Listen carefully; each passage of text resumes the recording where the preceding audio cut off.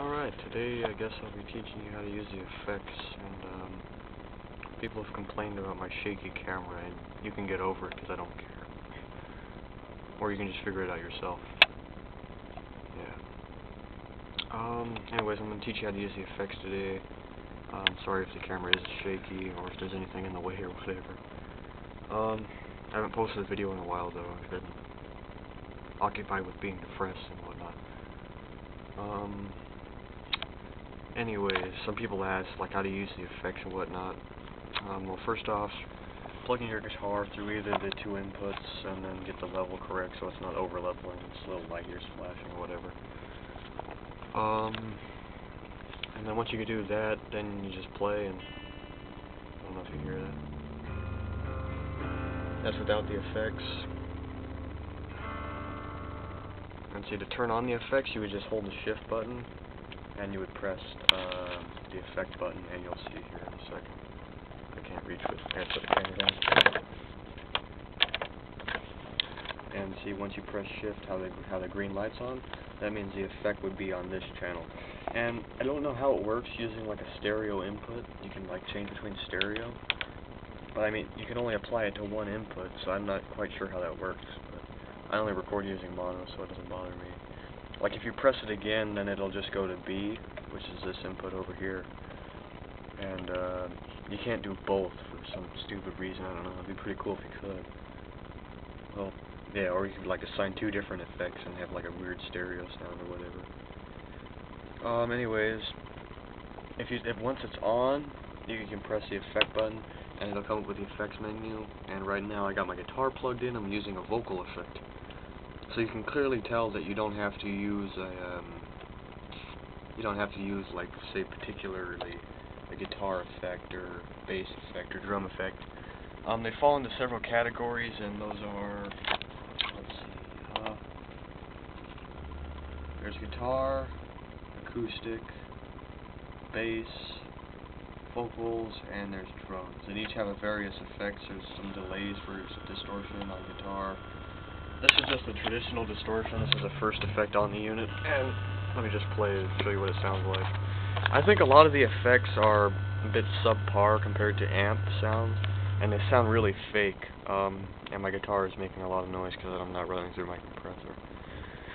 It's just running straight into there. You don't have to use any preamp, but I mean, you get a better sound using a preamp and whatnot. So, and you could probably get it louder. It's not that loud. I got everything turned up all the way. So, anyways, here's the traditional distortion setting with it aligned as such.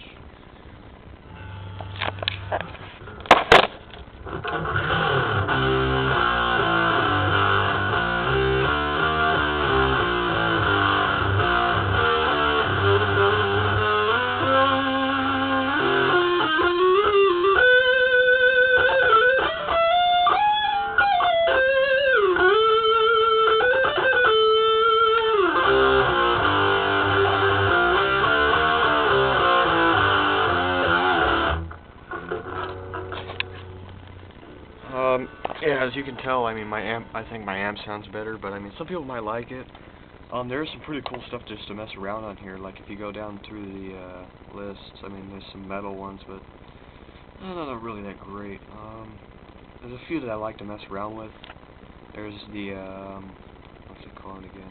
The BM lead, which is like a phase shift. Like listen. And I'll mess around with the parameter there, which will change the key of it. Like, let me just hit a note here. You can clearly tell it's different. And see, I can turn it up. Way different. And then also it can go to negative phase shifting.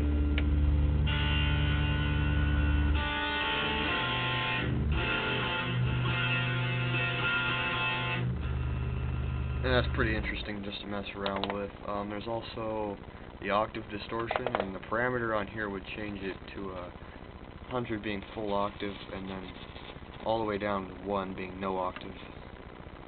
And back on the BM lead, which I like to mess around with, it just changes the phase shift. And there's a bunch of other distortions, and like you should just mess around with it if you do have this. Oh, I forgot to mention this is only on the DP-02. The DP-02 CF does not have the built-in effects for the input. The effects cannot be used after you finish the recording. So when you're recording, you can't. You have to use the effects to record onto your tracks. It doesn't. You can't add them after. That kind of sucks. There is another effect also here. It's the reverb, but that's only for mastering or playback of tracks. And to turn it off or on, you just use the shift key and then press the thing. Light goes on, and this would be like the master, and then each channel has its own send where you're playing tracks. It's pretty cool to mess around with. Add some depth to some lead, you know, set it apart, especially when you're mastering. Let's see. You can, like a lot of clean stuff's really good. I don't like the distortion settings, but I like some of the vocal stuff, especially just playing guitar. But you can use it for vocals too, I guess. Like this is also a phase shift, but it's in clean. So if you're going to use your amp distortion through it and run an effect, you can do this. And so you get like the phase shift. Sometimes it has delays and whatnot, like the phase shift or the octave. Yeah. I think that's about it. Basically, if you have the effects, just mess around with the parameter and the type of effect. Just go through them all, you know. Turn the parameter all the way up or all the way down, it works. I think that's about it. Yeah, that's about it. So I hope this video does help you. I'm sorry for the shaky camera for all of you who care. Stay tuned for my next video, which will be something else besides effects, because I can't remember what it is. See ya.